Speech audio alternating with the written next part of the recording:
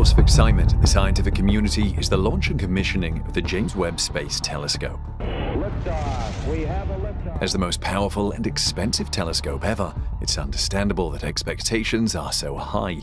However, can the JWST live up to these expectations? Scientists got an early answer to that question with the terrifying discovery the Space Observatory has made on Jupiter. What has the most powerful telescope in human history found on Jupiter? Has it finally spotted aliens on this massive planet? Should you be concerned about this discovery?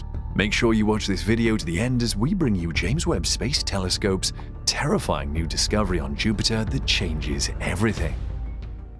The entire world gasped in amazement and shock as the first James Webb Telescope photos were made available to the public this year. Every little detail in these photographs, from merging galaxies millions of light years away to planets outside of our own Milky Way, captivated people all across the world. Even scientists were perplexed by the novel and perplexing facts that the James Webb Space Telescope's initial data set revealed. This incredible telescope has given us a wealth of knowledge about our universe in less than a year that has fundamentally altered the way we view it. It stands to reason that a telescope that can see galaxies billions of light years beyond us and light from the beginning of the cosmos would have no trouble giving us highly detailed photos of our own solar system. The James Webb Space Telescope has once more demonstrated its excellence by sending out some mind-blowing photographs of Jupiter, the king of planets and the largest planet in our solar system.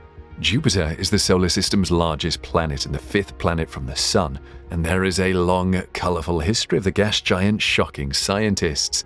This king of the planets is a stormy enigma covered in vibrant clouds and named after the type of gods in Roman mythology. The Great Red Spot is largest, and most renowned storm is twice as wide as the Earth.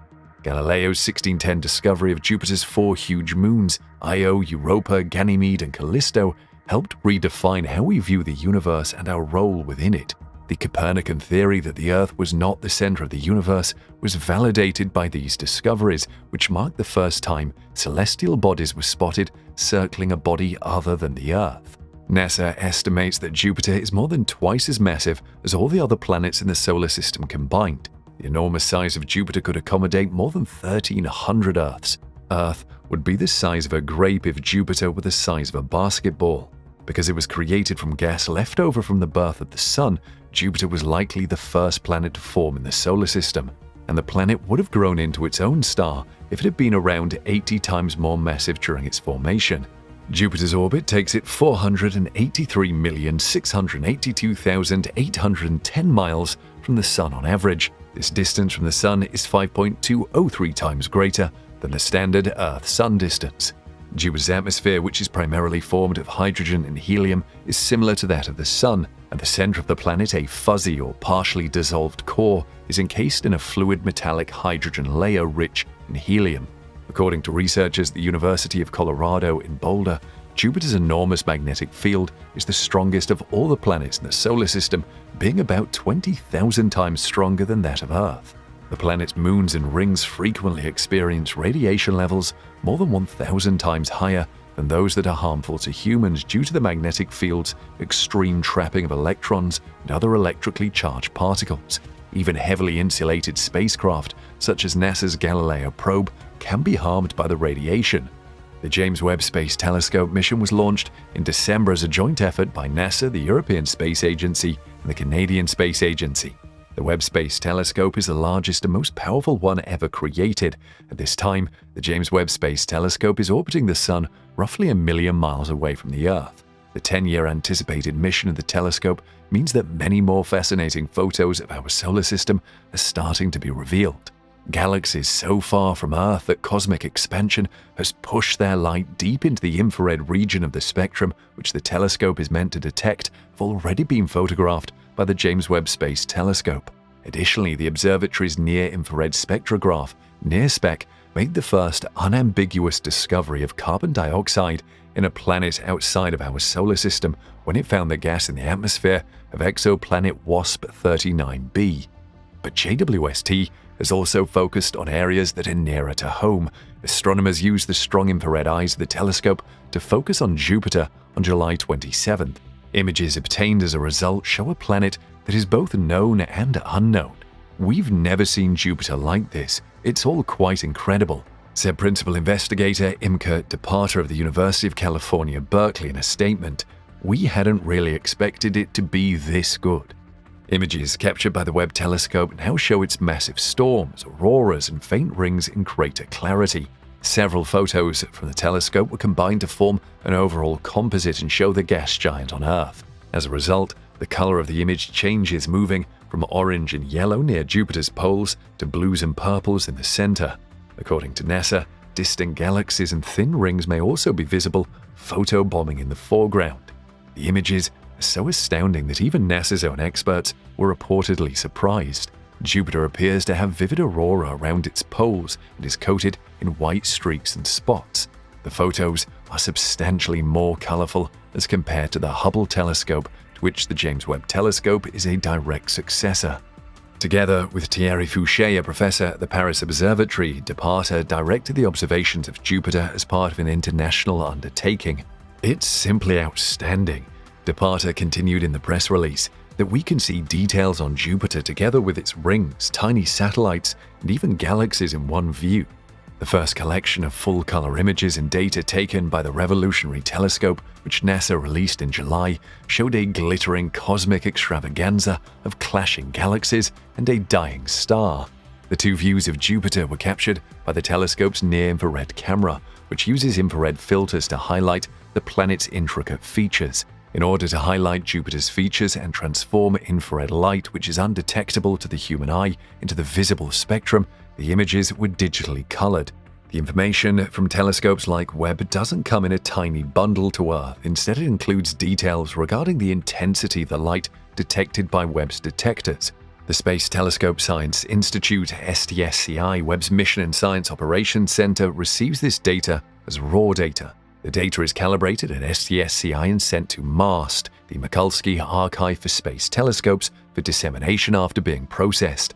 Then, throughout their investigation, scientists convert that data into pictures like these. While staff at STSCI formally prepares Webb photographs for publication, citizen scientists or amateur astronomers frequently go through the public data library to retrieve and process images as well.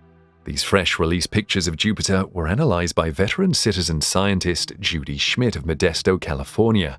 She worked with Ricardo Hueso, a co-investigator on these observations, who researches planetary atmospheres at the University of the Basque Country in Spain, to create the image that shows the tiny satellites. Schmidt asserts that Jupiter is more difficult to work with than more distant celestial wonders. That is due to how quickly Jupiter rotates. Additionally, it can be difficult to combine a stack of photographs into a single view if Jupiter's distinguishing features have rotated since the images were acquired and are no longer aligned. Additionally, to arrange photographs logically, she occasionally needs to make alterations digitally. Jupiter is a gas giant unlike Earth and lacks a solid surface. Its primary constituents are hydrogen and helium. It is said to have the same basic elements as a star but was never big enough to burst into flames. It also has numerous rings, however they are dimmer and made of space dust as opposed to ice like Saturn's rings. The new images provide a wide-field perspective of Jupiter, its two tiny moons, Amalthea and Adrastea, and its faintly visible rings. One of Jupiter's 53 named satellites, Amalthea, is the fifth largest overall, and the first to have been found after the 4 Galilean moons. Amalthea is the third moon closest to Jupiter, and it completes a full orbit in under 12 hours. The last planetary satellite in the solar system to be found directly or by using a telescope as opposed to an imaging tool like a satellite or probe was Amalthea. With regard to the moons of Jupiter, Amalthea continues to be rather mysterious. We don't know much about Amalthea with certainty because there haven't been many in-depth observations. We are aware that it's a rocky body with a mean radius of approximately 51.88 miles, 83.5 kilometers, as determined by NASA. It has a potato-like shape. It belongs to the inner moon group with Metis, Adrastea, and Thebe, and orbits Jupiter at a distance of 112,717 miles, 181,400 kilometers, in 11 hours and 54 minutes. Amalthea has a temperature of 155 Kelvin based on infrared photometry.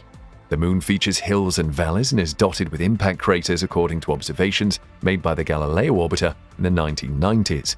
The largest, Pan, is gigantic in comparison to Amalthea's size, with a circumference of 55 miles 90 kilometers. It is the reddest object in our solar system, and scientists think the hue might be caused by sulfuric chemicals from the adjacent volcanically active Jovian moon Io. The Amalthea Gossamer Ring, Jupiter's faintest, innermost gossamer ring, is one of the gossamer rings that Amalthea contributes. Outside of the main Jovian ring are the gossamer rings. Amalthea mysteriously appears to radiate more heat than it takes in from the Sun. NASA hypothesizes that this may be because of Jupiter's magnetic field or tidal forces. Amalthea always aligns with Jupiter along its long axis because it is tidally bound to the planet in synchronous rotation. Only 2 missions have ever visited Amalthea before JWST made its most recent discovery, Voyager and Galileo. The Jovian moon was captured in images by both the Voyager 1 and Voyager 2 spacecraft during their flybys in 1979. Then at the beginning of the 21st century, the Galileo spacecraft used its solid-state imaging SSI experiment to take pictures of Amalthea, providing additional information about the peculiar moon. This single image can serve as a summary of our Jupiter System program, which investigates the dynamics and chemistry of Jupiter, its rings, and its satellite system. However, Webb does not simply discuss Jupiter. The infrared radiation from the Space Telescope illuminates areas of the cosmos that were previously hidden. Combined with the deep field images released the other day, these images of Jupiter demonstrate the full grasp of what Webb can observe, from the faintest, most distant observable galaxies to planets in our own cosmic backyard that you can see with the naked eye from your actual backyard, says Brian Holler, a scientist at the Space Telescope Science Institute in Baltimore who helped plan these observations. There is unmistakably a dark spot on the planet's left. This is Europa, one of Jupiter's Galilean moons, and a key object in the search for possibly habitable habitats in our solar system. We will come back to this. More excitingly, a different NIRCam image provides a clear look of Jupiter's rings. There are rings on Jupiter, and the Webb telescope has been able to clearly identify these distinguishing features. The most recent images also show Thebe and Metis on Jupiter. Jupiter images taken using narrowband filters provide stunning views of the planet's whole disk. A true and very welcome surprise, however, was the availability of additional information on extremely faint objects, Metis, Thebe, the main ring, and hazes in those images with approximately 1-minute exposures. The most recent images also show Thebe and Metis on Jupiter. The images also display Jupiter's well-known Great Red Spot, which, according to NASA, appears white because it's reflecting sunlight. A storm that is bigger than Earth and has been raging for a very long time is called the Great Red Spot. And directly to the left of Jupiter's Great Red Spot, a white blob, is a black spot. That is the shadow that Jupiter's cloud tops are being thrown by Europa. The JWST team is optimistic that future observations will enable the Space Telescope to identify similar events on Europa.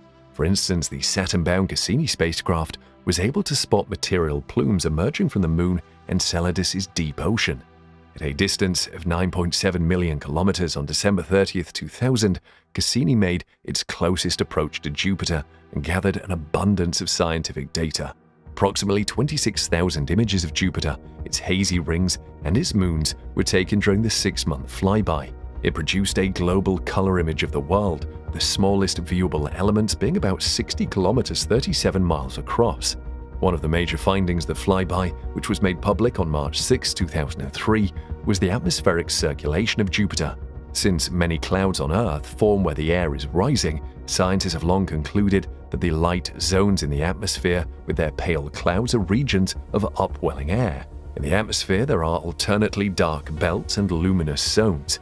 According to an analysis of Cassini's images, individual storm cells of upwelling bright white clouds can be detected in the dark belts, despite being too small to be seen from Earth. A swirling dark oval of high atmospheric haze that was around the size of the Great Red Spot was another atmospheric feature that was observed close to Jupiter's North Pole. Images captured in infrared light revealed features of circulation close to the poles, such as bands of winds around the entire planet and neighboring bands moving in opposition to one another. The same announcement also contained a description of Jupiter's rings. The discovery of irregularly shaped, as opposed to spherical particles in the rings suggests they were likely produced by micrometeorite impacts on Jupiter's moons, most likely Metis and Adrastea. Previously, the Hubble Space Telescope and NASA's Juno spacecraft found evidence that Jupiter's rapid rotation and the eruption of sulfur and oxygen from volcanoes on Io, the solar system's most volcanically active planet, produce an electric current system that powers the strong auroras seen around the gas giant's poles. Jupiter completes one rotation every 9.5 hours and is more than 11 times wider than Earth. Io, a moon of Jupiter, has more than 400 active volcanoes that regularly erupt lava dozens of miles into the air. Io orbits Jupiter at an average distance of about 262,000 miles, 422,000 kilometers. These emissions form electrically charged material or plasma when they fall into Jupiter's orbit. While Hubble's imaging spectrograph analyzes the intensity of Jupiter's auroras, Juno's magnetic field investigation provides a thorough view of Jupiter's outer plasma environment and the electrical currents flowing across it. The majority of the material ejected from Io is repelled by Jupiter's fast spin, and as the material travels outward, Jupiter's rotation rate slows. Scientists have discovered that Jupiter makes an effort to maintain this material's rotational speed by using electric currents to move through its upper atmosphere and magnetosphere, which is where the planet's magnetic field is strongest. The material in the magnetosphere and the electric current system then engage in an electromagnetic tug-of-war as a result. The material cycles through the planet's upper atmosphere and mixes with gases, producing vibrant aurora light displays as it travels down Jupiter's magnetic field lines back toward the planet's poles. Discovering this relationship is exciting because it not only clarifies how Jupiter's magnetic field functions, but also those of planets orbiting other stars for which we have previously employed the same theories. And now, with renewed confidence, it also gives us a better understanding of how those magnetic fields operate. However, Jupiter's auroras have never previously been unobserved until now, thanks to the world's newest and largest space telescope. Images of Jupiter's northern and southern lights, as well as its polar haze, were taken by the James Webb Satellite Telescope. On the other hand, a new study reveals that Jupiter's supervolcanic moon boasts expansive, meandering dunes that were formed by lava flows beneath the moon's surface rather than wind. The innermost of the four significant Galilean satellites, Io is the third largest moon orbiting Jupiter. It features a rolling ice surface that has long baffled scientists. Scientists have recently created a new theory for how such dunes might originate, though, using new data. Dunes are ridges or mounds of sand that have been built up by the wind. Io's winds, however, are weak due to the moon's low-density atmosphere, suggesting that its dunes must have originated through some other mechanism. With hundreds of volcanoes, some of which erupt sulfurous plumes hundreds of miles or kilometers high, Io is the solar system's most volcanically active planet. With this much volcanic activity, the surface is diverse, with a mixture of sand, flowing effusive lava streams, and sulfur dioxide snows, as well as black solidified lava flows. In order to replicate the force necessary to move grains on Io and determine the trajectory those grains would travel, scientists use mathematical equations. According to the study, which replicated the movements of a single grain of basalt or frost, showed that the interaction between flowing lava and sulfur dioxide beneath the moon's surface creates venting that is dense and moves quickly enough to create large features that resemble dunes. And the researchers' conclusions are supported by observations from NASA's Galileo probe, which reveal that the spacing and height-to-width ratios of Io's crests are consistent with dunes found on Earth and other planets. Io's surface is also changing incredibly quickly. On the moon's surface, volcanic cracks spew lava, filling impact craters and forming fresh floodplains of flowing rock. Although the precise makeup of Io is unclear, silicate rock or molten sulfur and its compounds are most likely present. In addition, sulfur dioxide dominates the moon's meager atmosphere. NASA's Voyager missions made the initial discovery of Io's volcanic activity in 1979. Strong tidal forces are what fuel the volcanism on the moon. The intensity of Jupiter's gravity on Io fluctuates depending on how near the moon is to the gas giant as it orbits Jupiter in an elliptical manner. Io's surface can bulge by as much as 330 feet, 100 meters, due to this gravitational fluctuation, which exerts a constant push and pull on the moon's interior in various directions.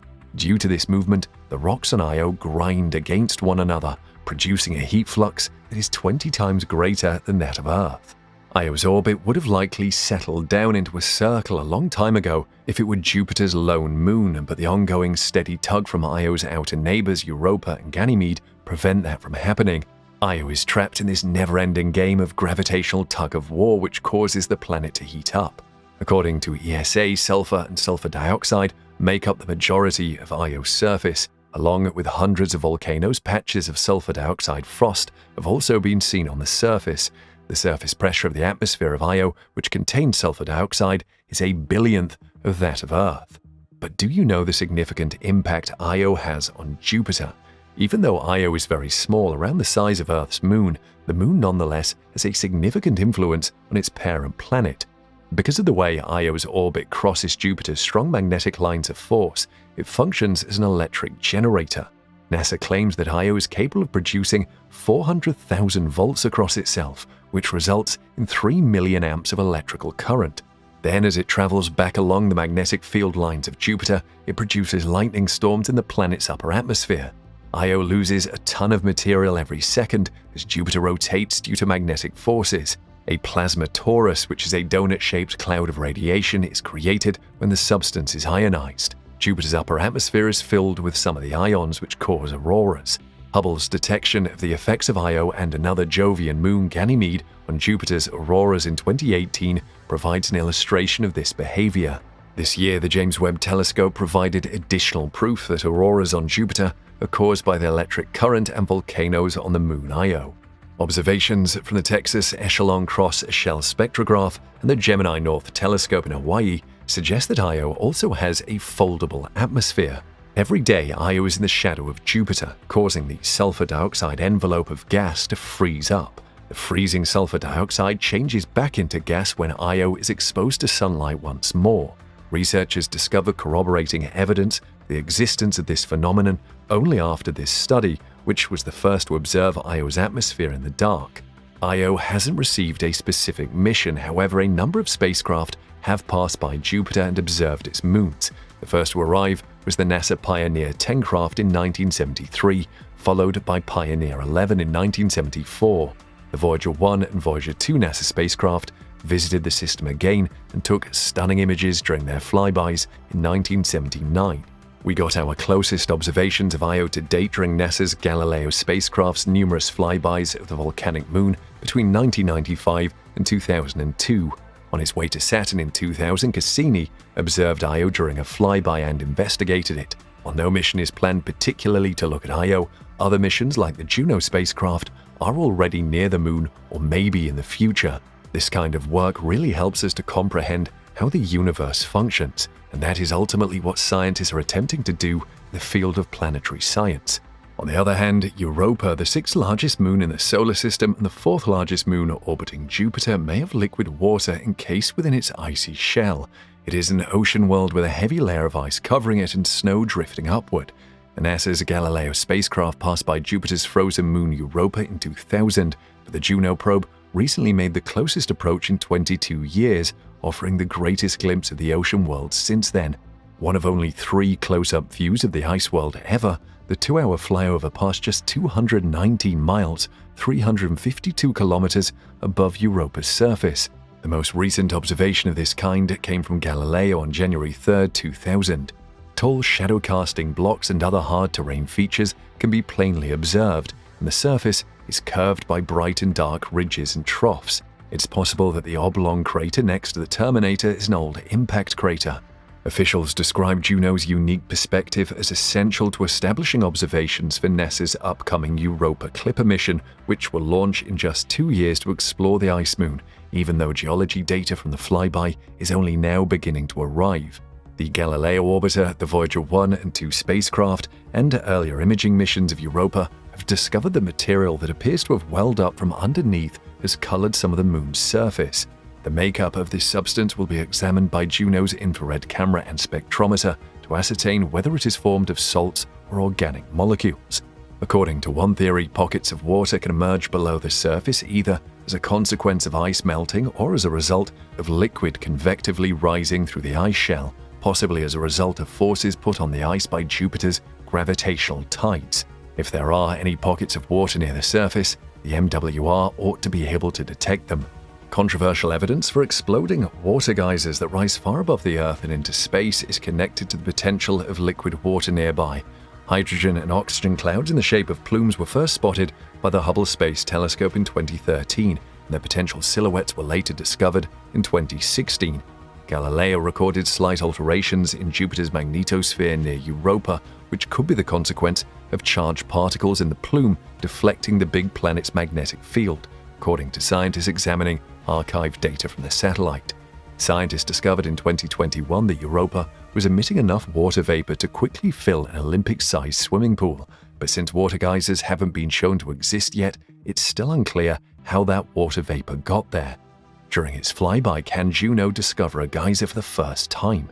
It is unlikely. If the plumes are real, we need to be extremely lucky to fly past them while they are exploding and in a location where we just happen to be watching. However, Juno may still see a geological feature on the surface that is generating water vapor, such as the tiger stripes on Saturn's ice moon Enceladus that have their own water geysers, even if it doesn't witness a plume in motion. As an alternative, Juno's navigation cameras will look for frozen fragments that are reflecting and scattering light as they slide back down to Europa's surface. Juno will approach Europa from a high inclination, providing the spacecraft its first views of the polar areas of the Moon due to its polar orbit around Jupiter, which involves passing over the North and subsequently the South Poles. Prior expeditions, in contrast, hugged the Moon's equator and concentrated on their equatorial areas. Due to Juno's orbit, this is also the only opportunity for the spacecraft to view Europa up close. Radiation is the main concern. When Juno reaches perigove, which is the term for its closest point to Jupiter, it will be exposed to a significant amount of radiation from charged particles that are trapped in Jupiter's powerful magnetosphere and frequently batter the surface of the planet's moons. Juno is designed like an armored tank with shields to withstand this radiation, but ultimately, our shields will no longer hold, to use Star Trek terminology, and the radiation will begin to damage Juno's electronics. Even though Europa may be Juno's lone chance, it won't be the last spacecraft to travel to Jupiter's ice moons. A recent study found that the underwater snow rises through the water from the global ocean and clings to submerged ravines and inverted ice peaks. The same mechanisms that exist beneath ice shelves on Earth may have an impact on how Europa's ice shell forms. Europa's ice shell could not be as salty as previously thought. Understanding the amount of salt in the ice crust is crucial for engineers preparing for NASA's Europa Clipper mission, which is set to launch to Europa in October 2024.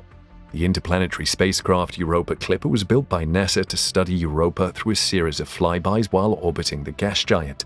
The major goal of the Clipper is to determine whether conditions favorable to life exist in the enormous ocean of liquid water underneath Europa's icy surface. Using cues from the ice shell, researchers may discover more about the salinity and viability of Europa's ocean. Europa's ice shell is estimated to be between 10 and 15.5 miles, 15 and 25 kilometers thick, and it likely sits on top of an ocean that is between 40 and 90 miles, 60 and 150 kilometers deep. Scientists are interested in the ocean's salinity and chemistry to establish whether Europa is potentially habitable or even the type of life that may live there. According to earlier research, the ocean closest to Europa's shell has similar temperature, pressure, and salinity to the water below the Antarctic ice shelves. The researchers looked at congelation ice and frazzle ice, the two processes through which water on Earth freezes beneath ice shelves. So what makes the difference? Congelation ice actually forms from below the ice shelf, whereas frazzle ice drifts up through extremely cold seas before resting beneath the ice shelf. When the researchers extrapolated their results to the age and size of Europa's ice shell, they discovered that salt water was even less salty. Both of these types produce ice that is less salty than seawater. There may be more crystalline ice on Europa than previously believed, which would result in a purer ice shell. Fragile ice can only hold a tiny fraction of the salt in seawater. The purity of the ice shell can have an impact on its strength, ice tectonics, and heat conduction capabilities. According to Donald Blankenship, a senior research scientist at the University of Texas Institute for Geophysics, we can utilize Earth to evaluate Europa's habitability, quantify the exchange of pollutants between the ice and ocean, and determine where water is in the ice. When built, Europa Clipper, according to NASA, will be the size of an SUV and feature solar arrays that cover an entire basketball court, making it simpler to power the spacecraft as it travels to Jupiter's icy moon Europa. The Europa Clipper will set foot on the Jovian moon in April 2030. Over the course of nearly 50 scheduled flybys of Europa, the spacecraft will gradually lower from a height of 1,700 miles, 2,735 kilometers over the surface of the moon, to only 16 miles, 25 kilometers above it. In order to gather data about the moon Europa's atmosphere, surface, and interior, NASA said the Europa Clipper spacecraft will orbit Jupiter and conduct a number of close flybys of Europa. In addition to the depth and salinity of the ocean, its complicated payload will examine everything from the ice cap's thickness to the features of potential plumes that may be blasting underground water into space. It's important to know that Jupiter began its life by accreting rocky material just like every other planet in the solar system, even though today it may primarily be a ball of swirling gas. The planet's rocky core grew increasingly dense as more and more rocks were drawn in by the planet's gravity. This dense core began drawing massive amounts of gas from a great distance, primarily hydrogen and helium, left over from the Sun's creation to form the planet's massive atmosphere. But just how Jupiter managed to gather its first rocky material is the subject of two opposing theories. One hypothesis holds that Jupiter gathered billions of smaller space rocks known as pebbles, although these rocks are likely closer in size to boulders rather than actual pebbles. According to the results of a recent study, the alternative theory proposes that Jupiter's core was created by the absorption of numerous planetesimals, huge space rocks with a diameter of several miles that, if left undisturbed, might have served as seeds for the formation of smaller rocky planets like Earth or Mars. Which of these theories is true, nevertheless, has not been able to be determined with certainty up until this point. Because we cannot directly observe how Jupiter was formed, we have to put the pieces together with the information we have today, Miguel said, and this is not an easy task. Researchers needed to create a model of Jupiter's interior in order to attempt and resolve the controversy. Miguel said that seismographs were used on Earth to use earthquakes to analyze the planet's interior. However, she continued, Jupiter lacks a surface on which to mount such apparatuses, and its core is not anticipated to experience significant tectonic action. Instead, they combined data primarily gathered by Juno with a small amount from its predecessor Galileo to create computer simulations of Jupiter's interior. At various locations in the planet's orbit, the probes measured the gravitational field of the planet. According to the data, Jupiter is accreting rocky material with a high concentration of heavy elements. Since these heavy elements combine to form dense solids, they have a stronger gravitational pull than the gaseous atmosphere. The researchers use this information to map out the planet's subtle gravity variations, which help them determine where the planet's rocky material is located. Models developed by the researchers showed that Jupiter has substantially more heavy elements than predicted, between 11 and 30 Earth masses worth, 3 to 9% of Jupiter's mass. The pebble accretion explanation is unable to account for such a high concentration of heavy elements, which is why the new models suggest a planetesimal gobbling origin for Jupiter. The ultimate beginning of the gas accretion process, if the planet was large enough, would have instantly ended the rocky accretion stage if Jupiter had originally formed from pebbles. This is due to the pressure barrier that would have been generated by the expanding layer of gas, Miguel stated, preventing new pebbles from being drawn within the planet. It is likely that Jupiter had a far lower heavy metal abundance or metallicity than what the researchers predicted as a result of this slowed rocky accretion phase.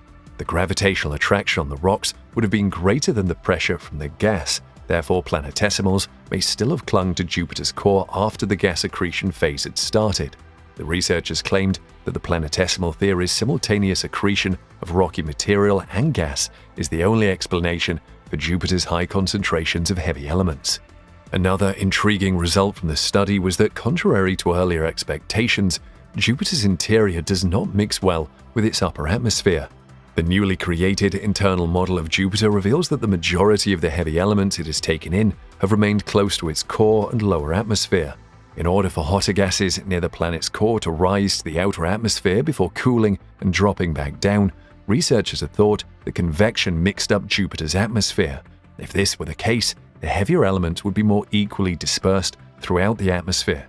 Miguel added that additional investigation is required to pinpoint exactly what is occurring inside the atmosphere of the gas giant Jupiter, but it's likely that some areas of the gas giant may have a slight convection effect.